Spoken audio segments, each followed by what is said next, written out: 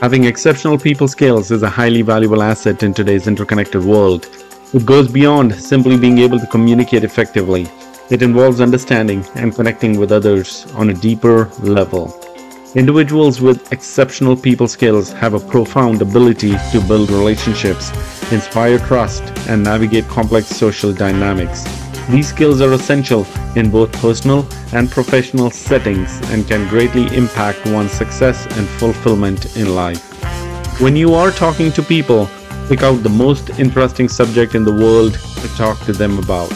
What is the most interesting subject in the world to them? Themselves.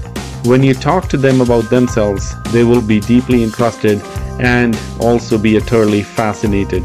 They will think well of you for doing this. When you talk to people about themselves, you are rubbing them the right way.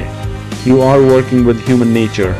When you talk to people about yourself, you are rubbing them the wrong way and working against human nature.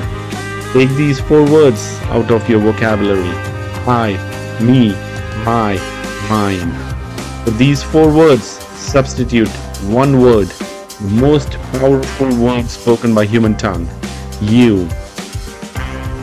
This is for you. You will benefit if you do this. This will please your family.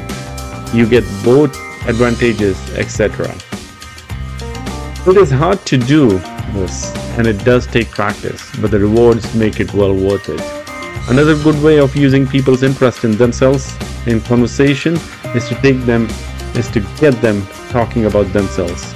You will find that people would rather talk about themselves than about any other subject. If you will maneuver people into talking about themselves, they will like you very much. This is done by asking them questions about themselves, such as, how is your family, Tim? What is your son in the Navy doing? Where is your daughter living now? How long have you been with the company? Is this your hometown, Mrs.? What do you think of John and Tim? Is that a picture of your family? Most of us have not been effective with others because we keep busy thinking and talking about ourselves.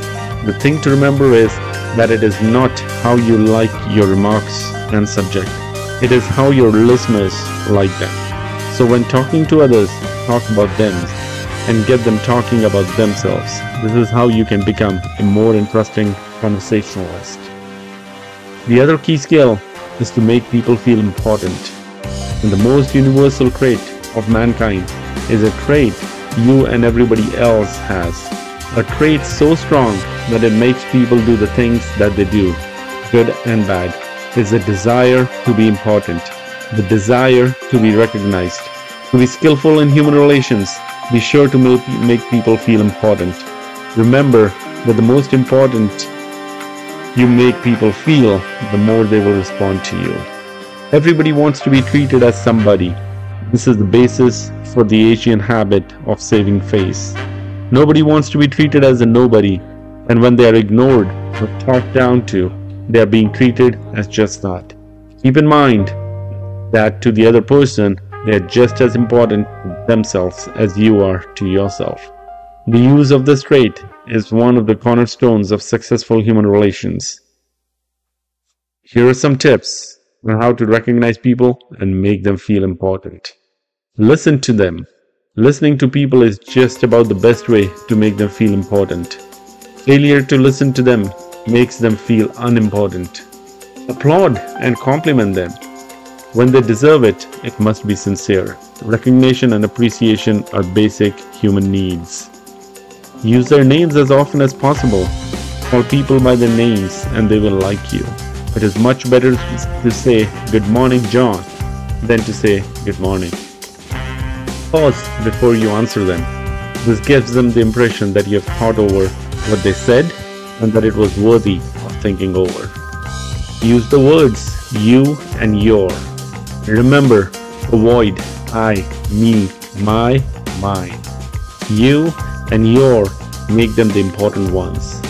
Acknowledging people who are waiting to see you. If they have to wait, let them know you know that they are waiting.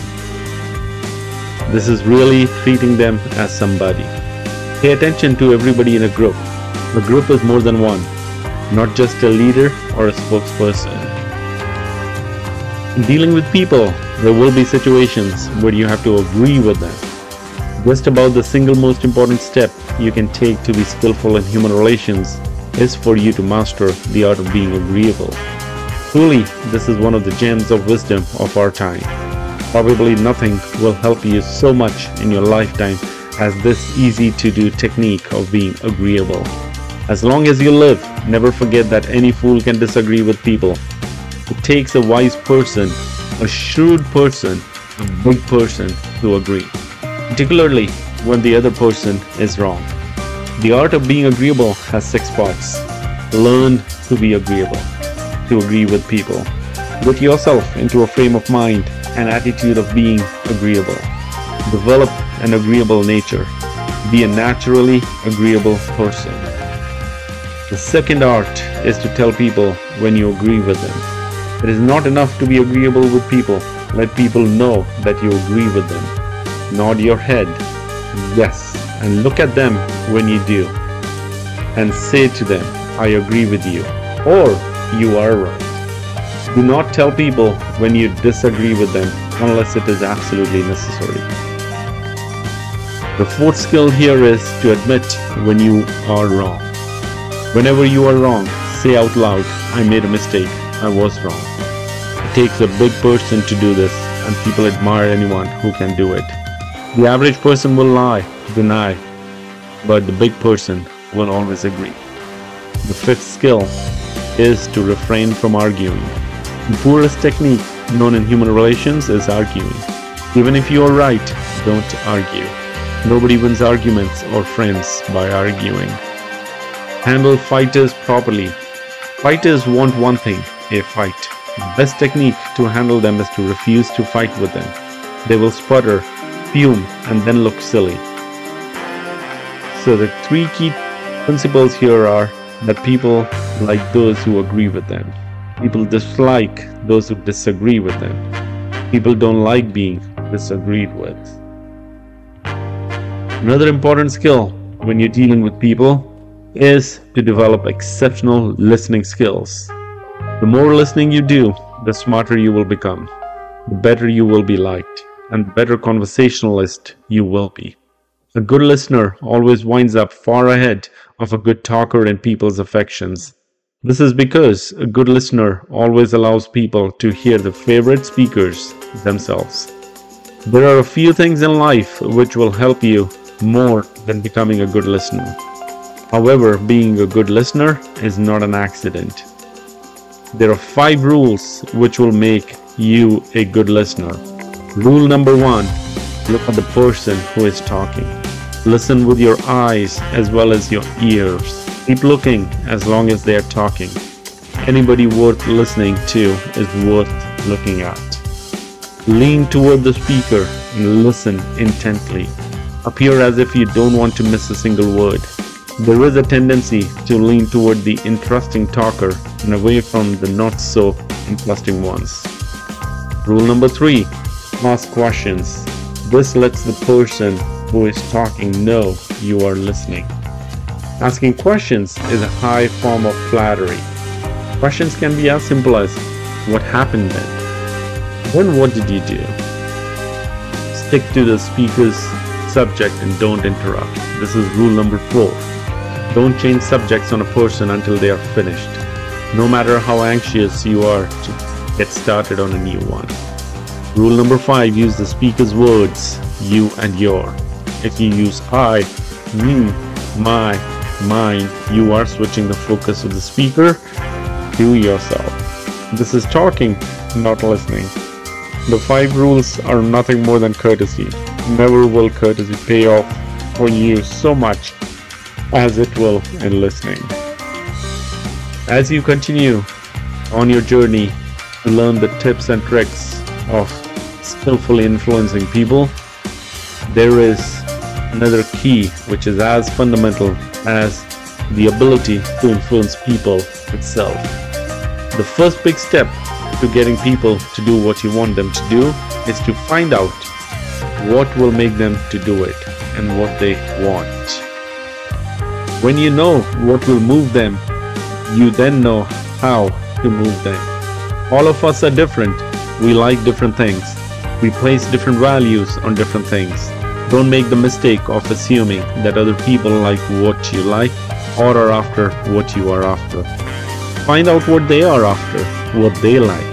Then you can move them by telling them what they want to hear. You simply show them how they can get what they want by doing what you want them to do. This is a big secret of influencing people.